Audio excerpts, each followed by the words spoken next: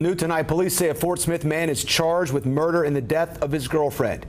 The man charged 60-year-old Maurice Richardson. Police say he killed his 53-year-old girlfriend, Tanya Tran. Tran's body was found by the side of the road in Altus earlier this month. The Arkansas State Crime Lab determined that she'd been beaten, sexually assaulted, and suffocated. Investigators say the crime lab was able to identify Tran through the serial number on her breast implants.